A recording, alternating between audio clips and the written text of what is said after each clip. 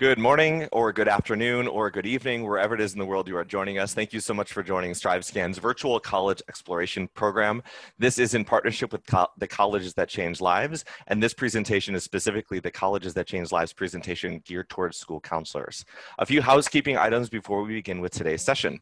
First and foremost, you are encouraged to ask questions throughout this session via the Q&A button that you see on the screen. When you send a question in, it gets sent just to our panelists, and they'll work to answer the question during the session and at the conclusion of the session. They may not get to every single question, so they will receive a transcript of every question submitted today, so they'll also be able to follow up individually afterward as well.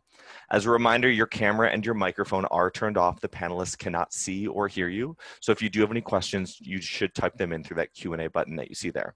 This is one of 50 individual information sessions and panel presentations that are being run through the Colleges That Change Lives programming through Tuesday night.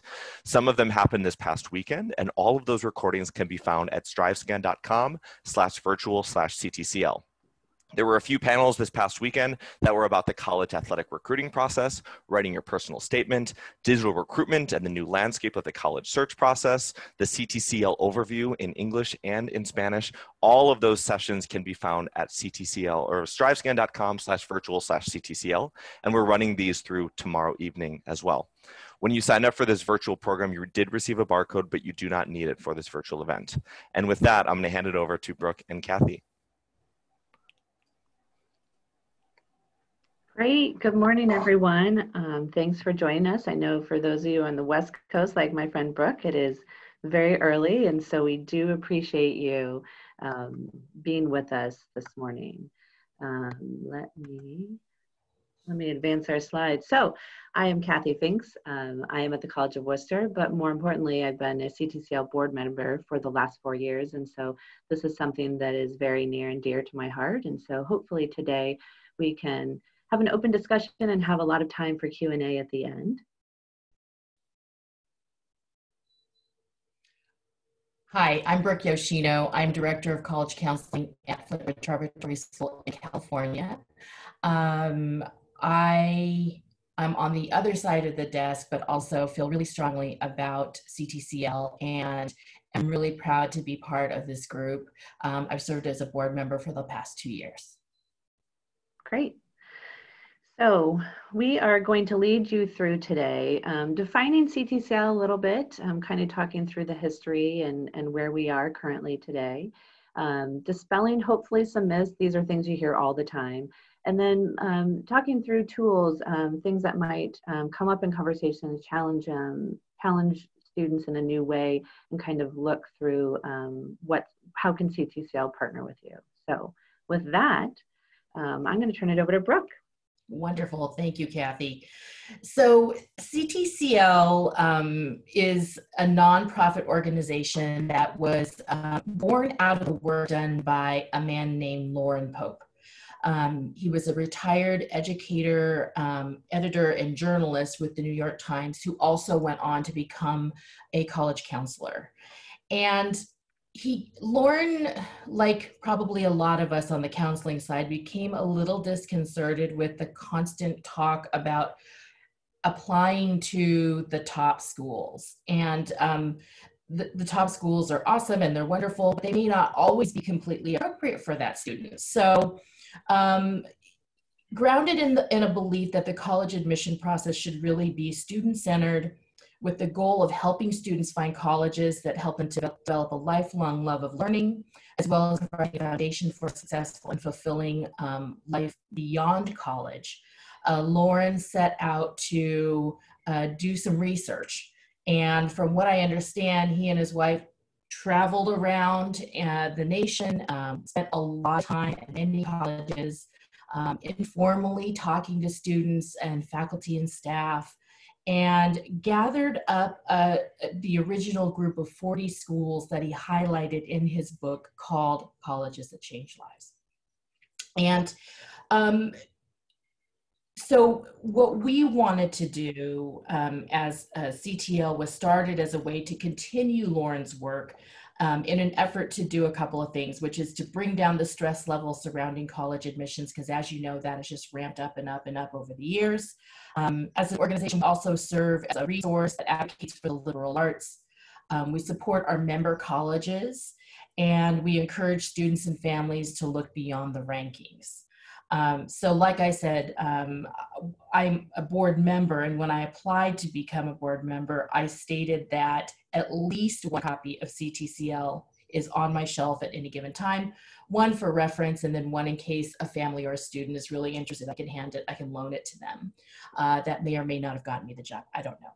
So, you know, I just so strongly believe that college is really a match to be made and not something as a prize that you put on your shelf. And I just feel CTCL really supports me in my efforts in getting that message out. So next screen. All right. Ooh. Next one. So CTCL is comprised now of 45 colleges and universities. The vast majority, 43 of them, are private schools. We've got 2 schools that are public. They're located in 25 different states around the country. And then average enrollment of the schools is about 1,500 students.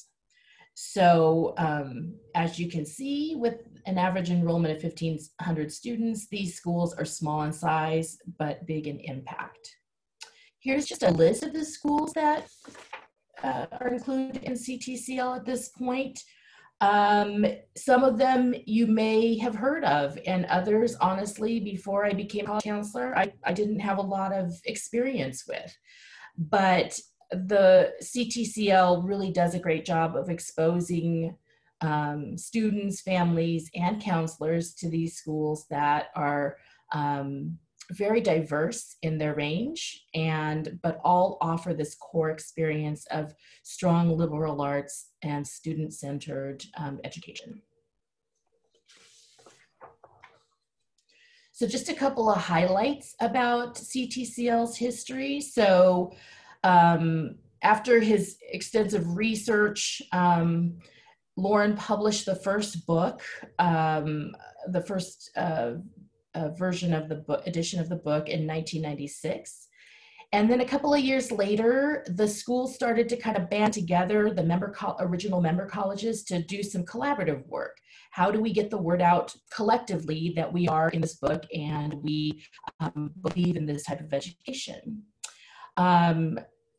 Lauren did the last revision of the book in 2006.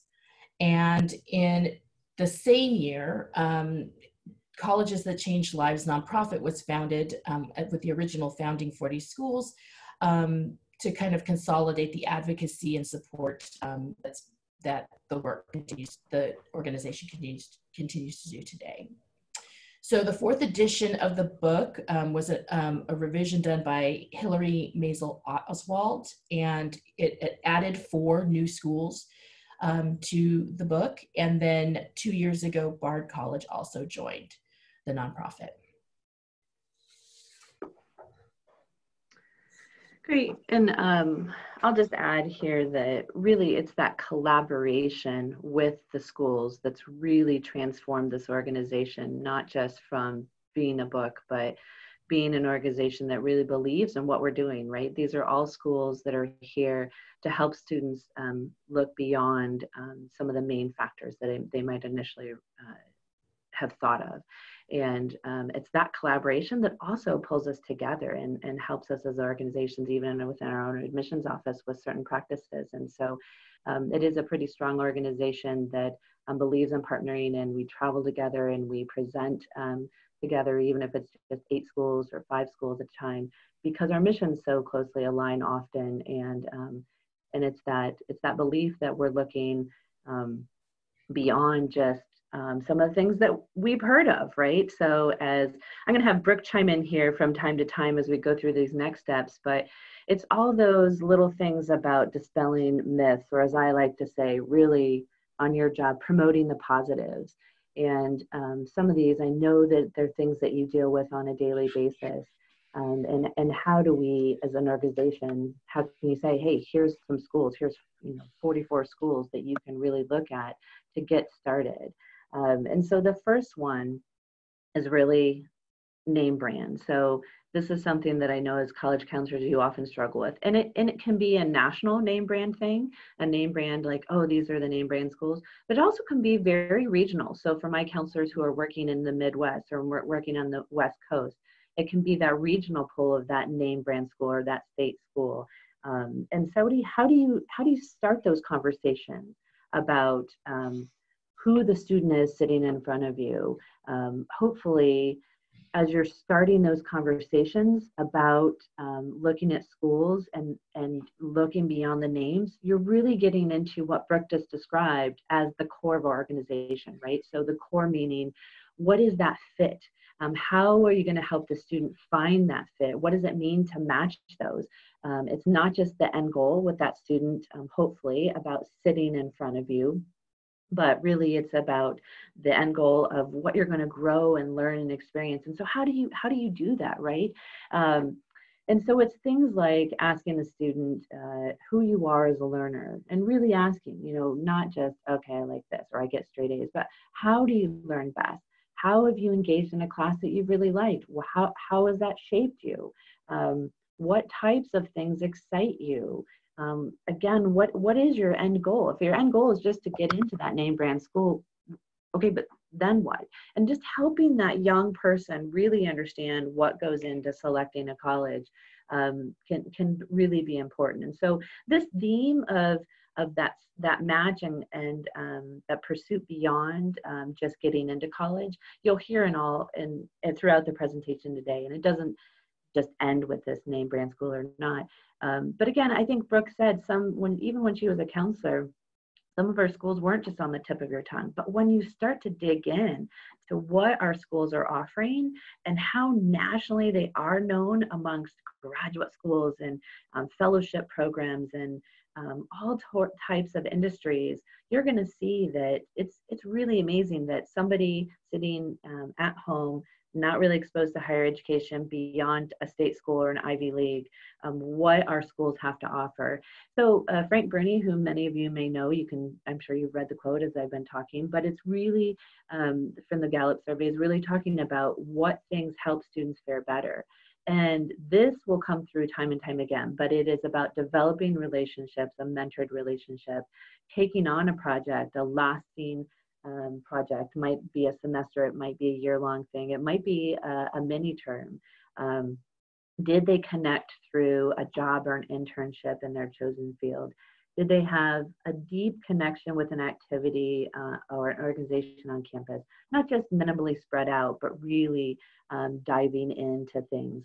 And this, as students start to think about what's it really going to be like in college, I think this really this starts to open up that conversation. And, we'd be welcome to hear from you if you have suggestions for other counselors, really how you've kind of approached this. But it leads into who are we, right? So the schools that are in this organization, they're all small schools, and you struggle, I think, sometimes with that too. But what does that mean? I don't want to be in the same size high school. Well, you know that being in the same size high school is not the same. But what does it mean to really have that love and that value for a small liberal arts school? It's some of the things that are on here, right? So it's that student-faculty connection. I think sometimes to really understand, at a high school that's been a very different, but they've all had one teacher or one faculty member that they've really, really enjoyed that class, and it's excited them in a way, even if it was chemistry, and chemistry is not their field, right? And so, in a small school, it's just what we do. It's abundant, and you're going to have those student-faculty connections. If you think about it from the faculty side, they're choosing to be a small school. They want those connections. They're not choosing to be at a school where they're going to be in a lecture with 300 and then go and do their research only. It's about being that active learner, which we talked about when you're looking at those name brand schools too, but really being somebody that you can come in and make a difference. And we'll talk about that and how it relates to the science field really specifically in a second. It's about hearing feedback. You know, sometimes that isn't a high schooler's favorite thing, but as you and I and every working adult knows, that's really important to being able to move forward in a field. So learning how to have feedback, um, how does that help you, not just for right now, but in the long term?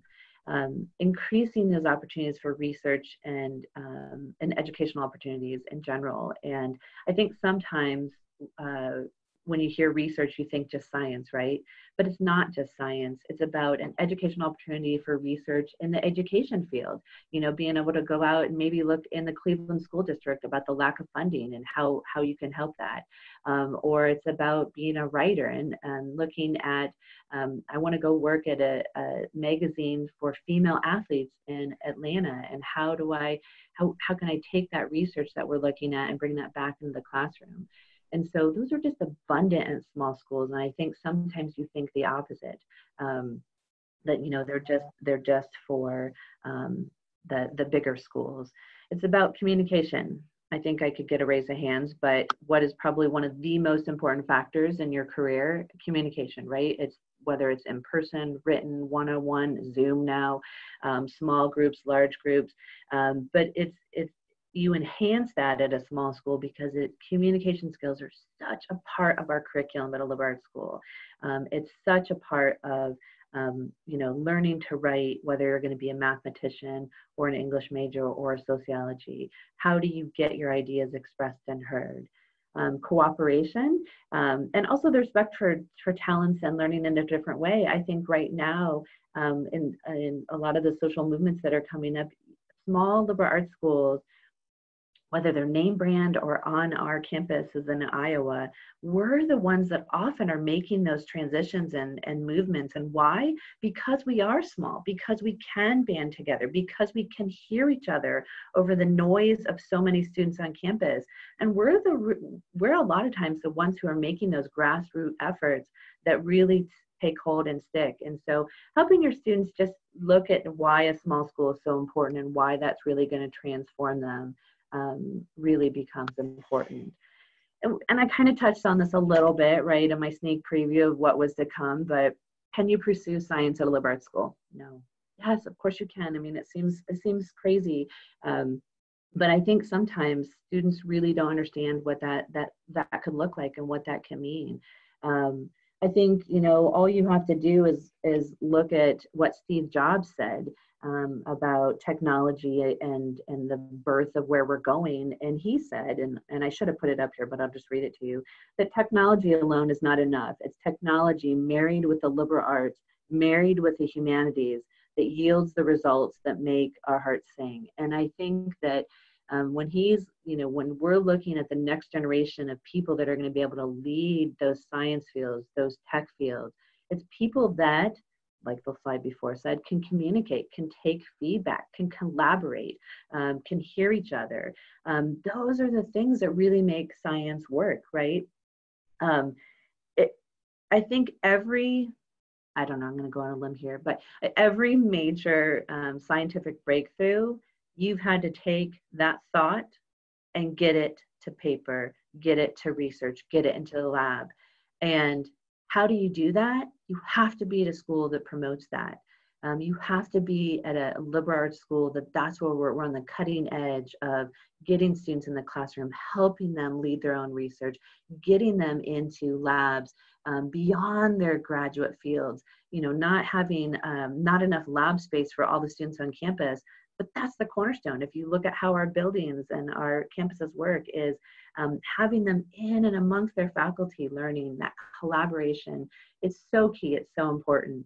And our collection of CTCL schools, we thrive in that. I mean, that's where we are. You can see the list of the success, and we're going to talk about that in a little bit. But I think, again, it's helping students really understand that if you want to be exposed to early opportunities for research before you apply for graduate schools, before you apply for doctorate programs, getting in at a CTCL school and really being able to do that, I think speaks for itself. I think the other thing, if you start to look at PhD productions amongst liberal arts students and look at where CTCL ranks, it is extremely impressive. And so helping them understand, again, it's not the end goal, as I started the conversation, it's not the end goal to just to get into college, but where's this really going to take you? How are you going to be able to innovate? If you have a student sitting in front of you that likes tinkering, likes being able to think, likes being able to ask a question, that's what we're talking about here, and absolutely you can do it. Can I I jump think in? the other myth, go ahead, Brooke. Yeah, so, just from the college counseling perspective, we have students and families that come to us that have a lot of preconceived ideas. I know at my particular school, I'm dealing with a lot of students whose parents were not educated in the US. And so the big names are the ones that they've heard about, whether from famous alumni or sports or, whatever it is. And so I think it's my job as a college counselor to really bring up these other aspects of these pieces to try and get them to think a little bit more broadly beyond the schools that they've only heard of. So, another thing that I like to talk about in terms of school size, a lot of my students were a very small school. The average graduating class is 100 students.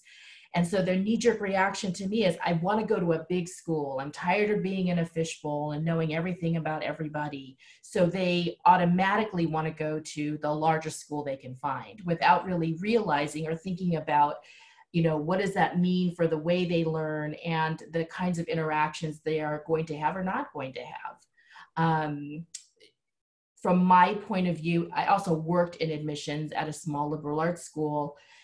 They say, well, I want to go to a large university so I can do research. And my question and kind of offering to them is, just because you're at a large school doesn't mean you're going to get that research opportunity. There's going to be a lot more competition. It may be reserved for grad students, whereas at these liberal arts schools, like Kathy was saying, and what I've seen, is students really get to create their own original research or jump in and help a professor. They oftentimes get published before they even graduate. All of these things, I think, are easier to facilitate in a smaller environment, and certainly at the schools on the CTCL list, this is something that they pride themselves on. Great. Yes, and you live in Tech Haven, so absolutely. And so one of the other things is, rather than think of it as cost, which I know comes up a lot, but really helping students to reframe their thinking into what's my return on investment. And so one of the things that, if you look at what makes the happy, healthy professionals Gallup survey, you'll see that strong correlation, and it's the things we talked about in the beginning. And so it's no coincidence, I guess, that we repeat them here, but it's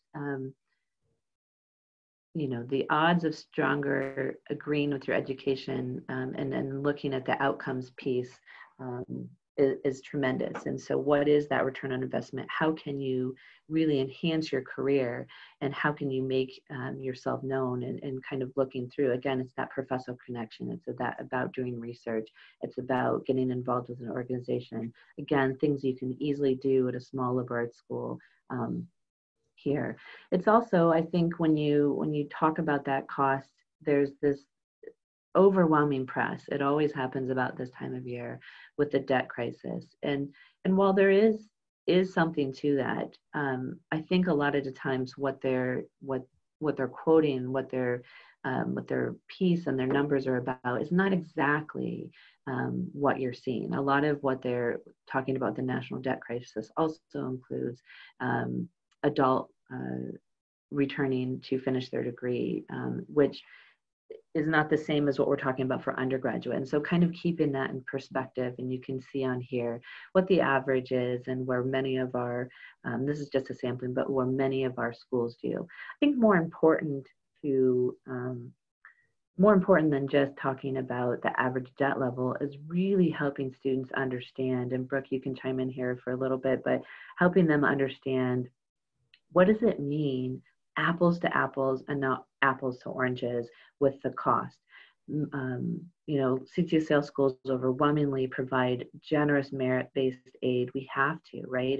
It's part of the critical work that we do, and we provide it across the board, right? So it's not just to a select few. It's not just to a select few that, first of all, get in. We haven't even talked about that, but it's about really making sure that if we're going to be in small classrooms, that we have a great mix of students in there. And so, yes, religious diversity and ethnic diversity and geographic diversity and diversity of thought, all of those things go in, but so does socioeconomic diversity. And so we want to have those conversations that have a real mix, a real balance of our young learners. And we can't do that without a huge merit component to it. And so when you start looking at the opportunities for scholarships at these schools, they're just abound. I really should change this slide to look more at the scholarship levels, I think, at these schools, to help you understand that we're still giving them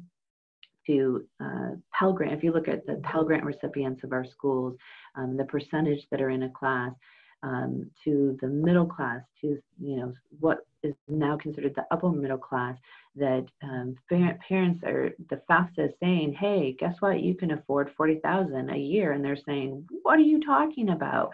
And so it's really capturing all of those different components of students and helping them really get a handle on the cost, if you will, or the investment of the what they're buying for the product. So, Brooke, I don't know if you want to talk a little bit about kind of what you hear initially with the cost and what you've seen when you're counseling students and families.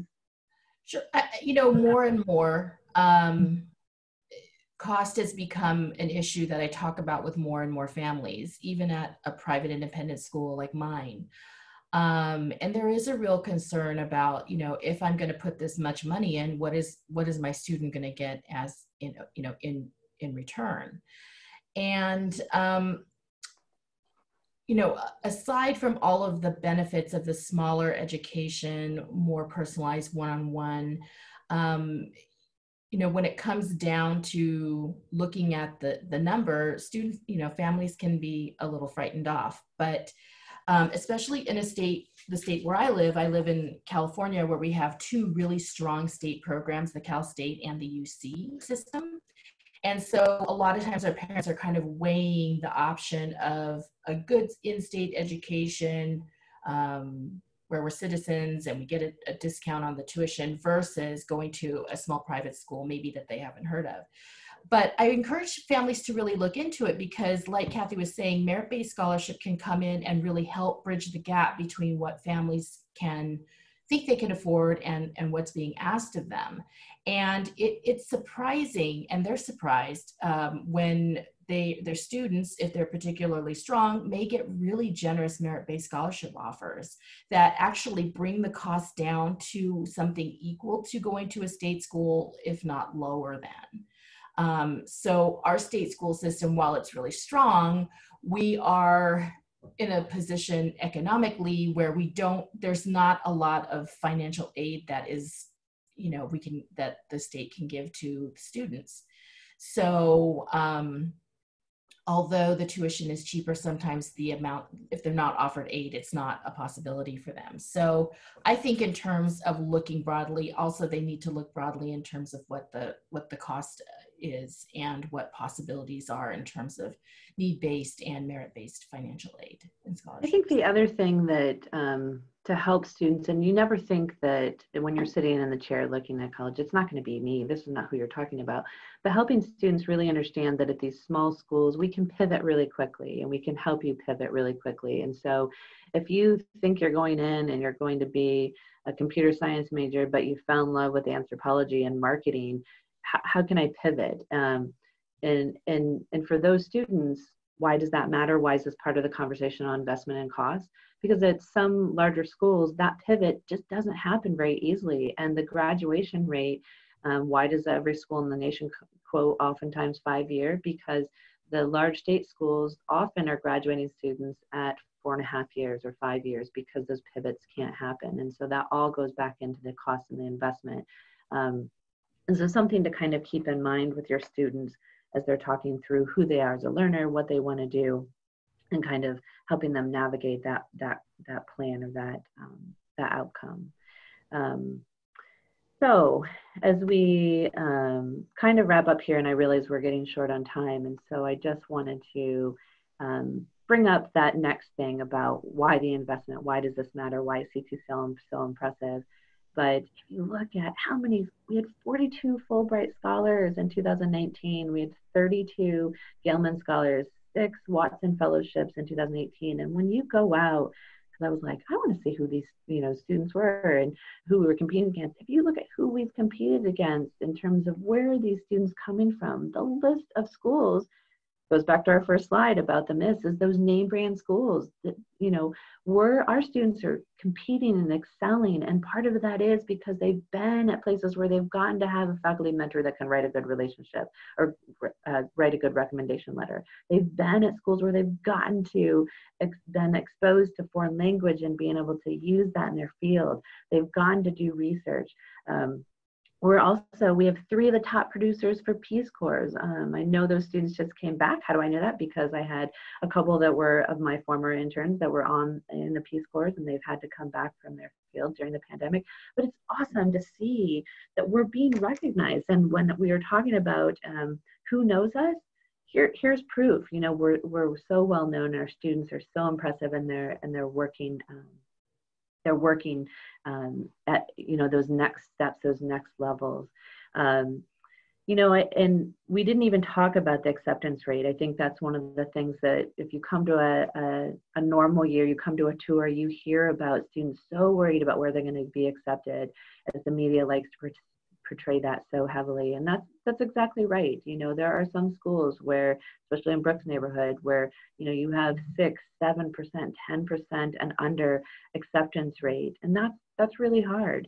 But here, if you look at who we are as institutions, how well our students are doing, how well our students are known, what graduate schools they're getting into, what careers in the tech and industry they're getting into, yet on average, 65% of the applicants are accepted. Oh my goodness, heaven forbid. Those two numbers don't always correlate, but there's such media frenzy around that the two have to correlate, and that's just not true. And again, it leads into that investment into the student, investment with those merit scholarships, and investment by the student and the family, and leading to those outcomes. So anyway, I hope that, oh, and I forgot one click. I hope that that this is really, it's not what we're presenting is more the norm than is the exception. It's just more widely known. So Brooke, do you want to talk about how we've expanded how students can learn about us? Well, so what we want to direct you, of course, to the CTCL site. And we put a lot of time and energy into rethinking how students and counselors can best interact with the search engine. So we really expanded that and enhanced that in a lot of ways. There are a gajillion different search engines out there, and we wanted to really focus everyone in on the 45 schools that we highlight. And so you could really dig in a little bit deeper and get some good information about each of the schools. So you can search by major, by location, by athletics, just like you can on many other search engines, and it'll populate the schools that from the CTCL group that have those particular attributes. I think it's really nicely laid out to you to go through and click on any one of the names of the schools, and it'll give you some good basic information. And then we've given you the ability to follow the link to the school's actual website, so you can get a lot more information as well. We encourage you to share this with your families and your students. It's a very good resource for learning more about these special schools. And then we are including a little list of some other things that can help you in your quest to educate your families and your students a little bit more about the value of liberal arts education. Of course, our website, National Survey of Student Engagement, Gallup Purdue, some great information that Kathy put in about loan indebtedness. And then, as Kathy was also talking about the PhD production, you should take a look and see where the students are coming from that eventually go on to get PhDs in their selected fields. Great. And Well, then, go ahead. connecting with us on all the things, Facebook, Twitter, and Instagram, CTCL, at CTCL colleges. We regularly post information about the value of a liberal arts education, different articles and things that come out in the news. We also connect directly to stories and events on each of the member campuses that kind of highlight the value of a CTCL college experience as well. Great. Well, hopefully you learned a little bit about our organizations and our schools, and we want to be able to answer some of your questions. I just realized I'm not sharing my screen, I don't think appropriately. I think you can still see some of my stuff at the top and bottom. Sorry about that. So that being said, I'm wondering if Brooke or if Rachel could come on and let me know what questions are out there and we can try and answer those.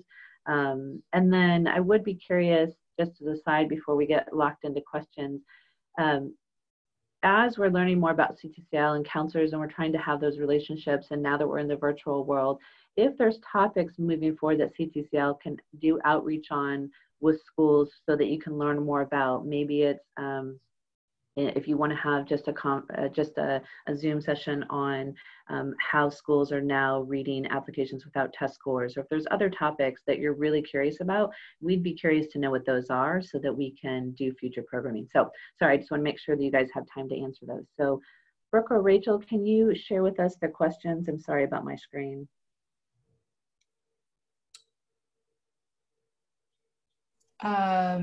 So one question, how can a college counselor check the financial health of a college before recommending it? For example, where can I check about Hampshire College? I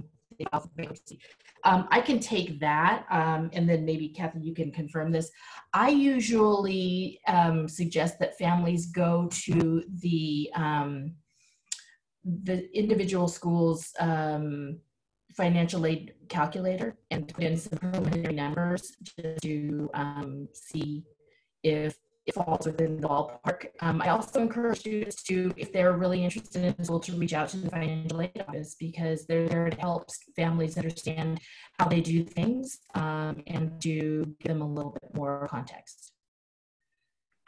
Yeah, and I think if you're talking about right now where we are with institutions and dealing with the pandemic and what's their health, I think when you're on those calls, or when you're talking directly with the schools, I think it's a fine question to ask. It's a fair question to talk about how are we handling the storm, and what things do we have in place with the health of our financial how do we, with the financial wealth of our college, how are we handling the storm? And I think those are good questions that you can ask individually to schools as well.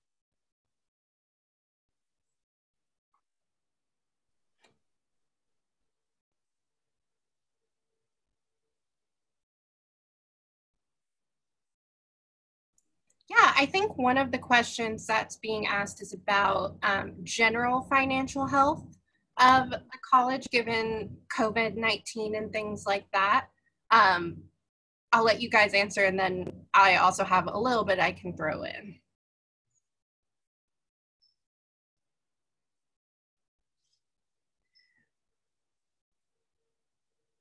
Sorry, do you want to go, Brooke, or? Well, not just that, I think that on our end, on the college counseling end, is a big question, and it's something that we're thinking a lot about. Mm-hmm.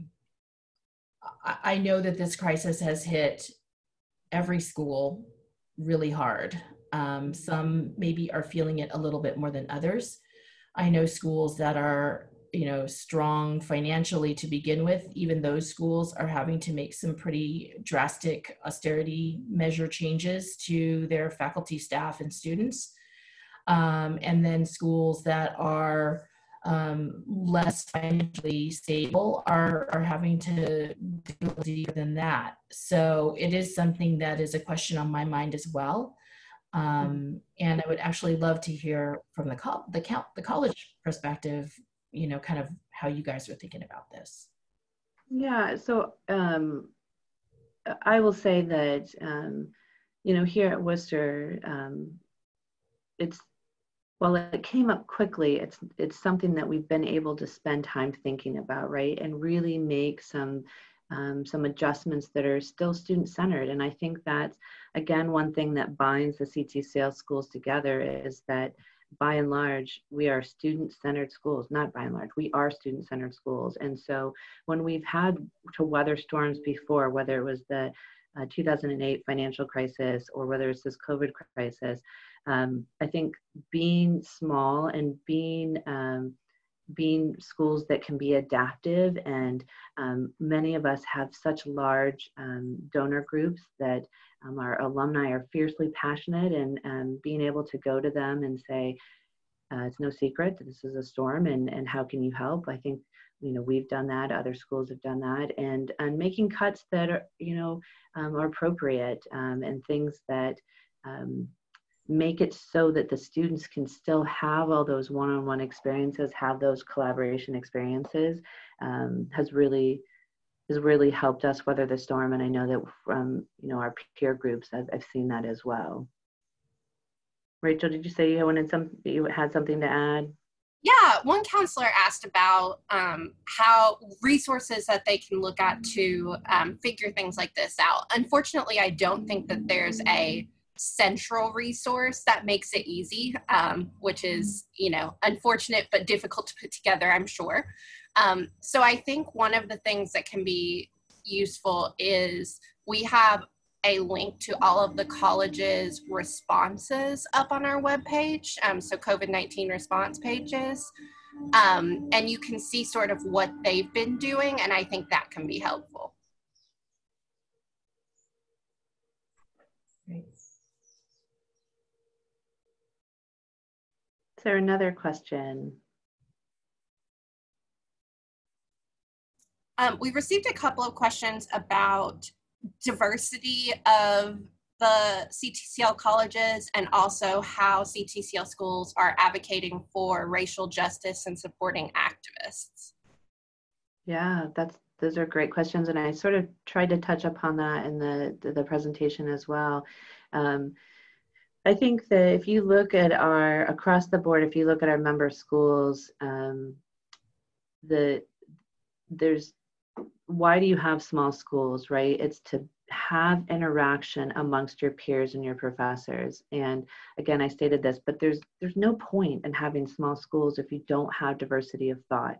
And so to have diversity of thought and to have diversity represented in many different ways, you have to look at your applicant pool and how you're searching for those names, and how you're admitting students across the board. And so that's what we're doing. That's what we pride ourselves in, is having the ability to go in and really look at how we can have diversity amongst many different factors at a small school in those small classrooms. So it's something that we take, we're really proud of. If you look at our just on sheer numbers, if you look at those, we're across the board, I think you'll see a nice trend that doesn't happen at a lot of other schools. Even small Labard schools were more of the outliers in some of those. So even for small schools like in Ohio or Iowa, I think sometimes those aren't what you think of as diverse havens, right? But we are in our background too, which has been really nice. So Brooke, has that been your experience as well when you've been working with students? Absolutely. I feel that at a lot of small schools, students feel empowered to use their voices, and they're able to bring up these issues that are very difficult within a setting that encourages critical thinking and questioning and pushing boundaries. And so I definitely think that the small schools have an advantage in allowing students to have this be heard. And so I encourage students that are interested, that are concerned about those things, to look at in those terms as well. And then another thing I was seeing some questions about, We have 60 seconds. I'm going to hold my thing. We'll get to your questions in the Q&A if we haven't already. So thank you so much. Thank you for joining us. We really appreciate you being here, and hopefully you learned a little bit about CTCL and the organization along the way. Like Brooke said, you can email either any of the three of us if you have additional questions, concerns. We hope that you'll encourage your students to join the individual sessions, and I'll turn it back over to Zach. Great. Thank you so much, Brooke and Kathy, for sharing this information. As Kathy had said, the students are encouraged to attend the remaining CTCL sessions that are running throughout today and tomorrow. Those can all be found at strivescan.com/virtual/CTCL. You as a counselor can also register for those individual info sessions and panel presentations. There is a link for student registration and a link for counselor registration. And if you missed an individual information session or panel presentation, we are recording all of those and putting them out very quickly afterward at strivescan.com/virtual/CTCL. And with that, thanks everyone. Have a great day. Thank you. Bye.